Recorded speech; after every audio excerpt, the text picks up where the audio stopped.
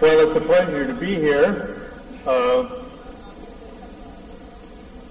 will try to talk about how one can use the structural studies of the ribosome to not only understand how it works to synthesize proteins, but for making new antibiotics, addressing that problem that Venki Ramakrishnan just brought up.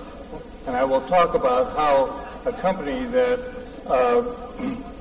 I and some of my colleagues founded 10 years ago is being successful in making new antibiotics using our work. And I'm sort of echoing what Dr. Chaffee said in his first lecture, namely that basic research can lead to translation, and not just translation of messenger RNA into proteins, but translation into practical applications.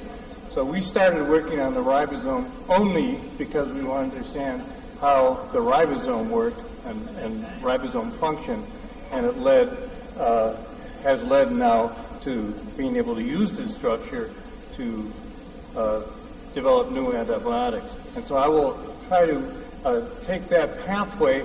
I'm going to go into a bit more detail than Venki Ramakrishnan did. So here's the problem. I'm sure most of you are aware of it. This was published in the New York Times in the end of 2007. At that time it said 19,000 deaths in U.S. hospitals alone.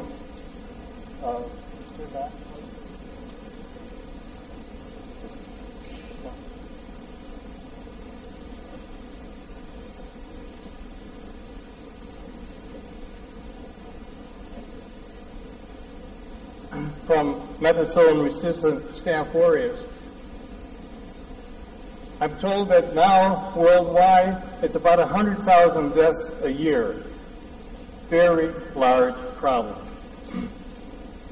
The other problem is that new antibiotics that are being approved has dropped from, this is 2003, 2007, or 83 to 87, sorry. And more recently, you can see that the number of antibiotics approved for use has dropped to 2 or 3. Big problem. And there was an article in the New York Times just a month ago saying maybe the National Institutes of Health should be providing money to help in funding the development of new antibiotics. I mean, that's a complicated issue to say the least. But this is a major problem. So that's where I want to wind up. How did we address it? But let's start a little bit more in the beginning. I'm not going to give as much background as to how we got into this area as the previous speakers have.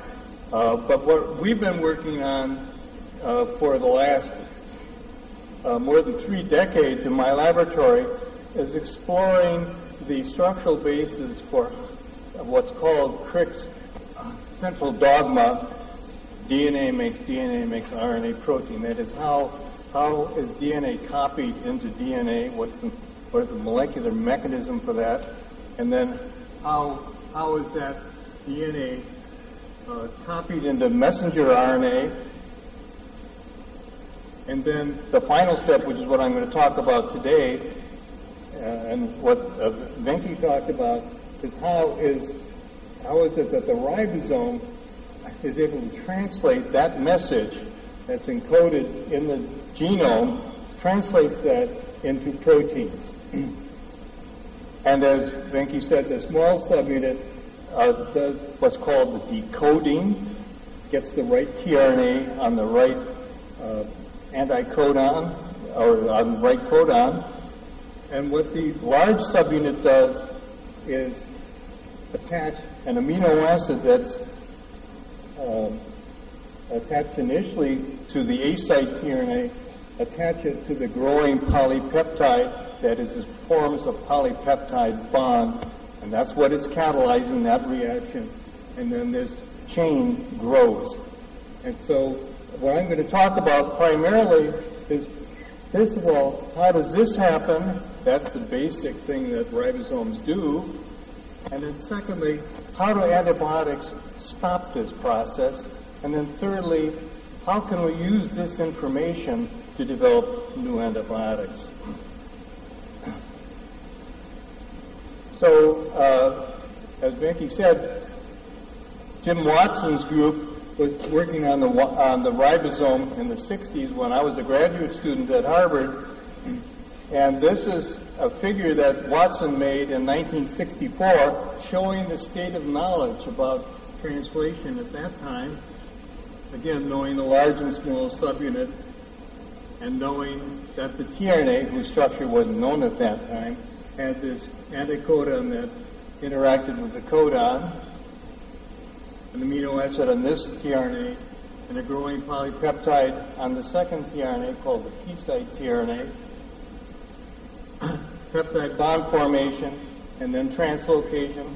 You saw the detailed movie of that in the previous talk. But there were a lot of things that weren't known. Obviously, there's no detail here about the molecular mechanisms. Jim had lots of insights, but he didn't realize that there was a polypeptide exit tunnel, and he didn't realize that there was an exit site for the tRNA. So there were lots to do. So that was what was known in the 60s.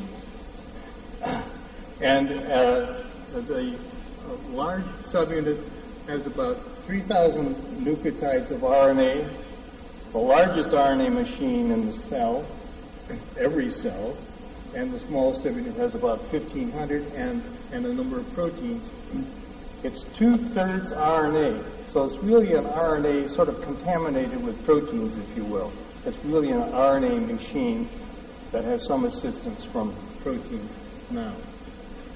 And it's very abundant, which helps you if you want to do biochemical and structural studies. So structural studies have been going on for a number of years. Jim Lake in 1976 published a very low resolution, that is, with very little detail of the structure of the individual subunits done by electron microscopy using negative stain. And you can show the shape of a large subunit. This is called the crown view because it looks sort of like a crown. And then there's the small subunit, the head and body domain. Looks sort of like what Venki just showed you. And then this is the way they get together, more or less. They snuggle up, and that's where it was then. And then in 1995, this was actually a review in 97, but in 1995, this is the state of play. Joachim Frank used what's called cryo-electron microscopy. You don't stain it, you just freeze the molecules. And he could get shapes that had a little more detail, and he could approximate where the 3 tRNAs were, but they weren't exactly right. Getting a little bit more of a clue, but really not down to detail. So how did we get into this? Well, we decided after we had worked on DNA polymerases, and RNA polymerases, and lots of other factors involved with protein synthesis, the enzymes to put amino acids on tRNAs, for example, that it was time to work on the ribosome. And Leonard Bond joined my lab in 1995, and he was the right person at the right time. And he's the primary mover behind the structural studies. I decided we needed to collaborate with a long-term friend and ribosome expert, Peter Moore. His face is a little dark in this rendition here because of the lighting, but he's got a great smile on his face because he's got a huge fish here. He's a fisherman, and he likes catching big fish, and I figured the ribosome was a big fish, so he would be a good guy. Now, I've worked with Peter as a colleague. I've known him since we were graduate students together at Harvard, and so he was a wonderful collaborator. And then Paul Nissen joined the lab from Aarhus, Denmark, and Paul and then Adbad were really the ones who were the primary movers on determining the structure. I'm not going to, you'll probably be pleased to know, I'm not going to tell you in detail what it was we did that made it possible to solve this largest of assemblies solved at that time. 10 times larger than the previously large assembly solved. We used a very large heavy atom cluster compound that at low resolution gave a big signal. I won't tell you anything about it. It all has to do with getting information that's necessary to convert those X-ray diffraction images that Venki showed you into a molecule. I won't talk about that. Instead, I'll just show you a recent structure that we got following on Venki's crystals, showing the complicated structure of the RNA with a phosphate backbone in white here and bases in purple, and then the proteins scattered around the surface and the tRNA molecules going in between. There's the E-site tRNA, and just do this again. So those are the three tRNAs. Decoding happens here. Protein synthesis happens down there. And again, a very complicated RNA structure. And I have to say the most exciting time that we had, and I'm sure it was true with the Ramakrishnan lab as well, is when we saw what the RNA protein complex looked like. We had no idea what it was going to look like. So here again, not well displayed because of the darkness of the projected image, is the RNA. This is the structure that we got in 2000. The tightly packed RNA, again the backbone in green here and the bases in white. And the proteins are scattered about on the surface, and you can't see very well here, but there's no protein down in this pocket, which is where the peptide bond formation occurs. And there is in here in red a substrate analog that marks where the active site is. Now, if we split that molecule in half, so we just take the ribosome and split it down the middle like an apple, and then look at the inside, what we can see is there's where peptide bond formation occurs, and there's that long tunnel through which the polypeptide exits. And shown in white is the tightly packed RNA. You see it's really quite tightly packed considering its RNA. And inserted into it in green are bits of protein going in to fill in the cracks, so to speak.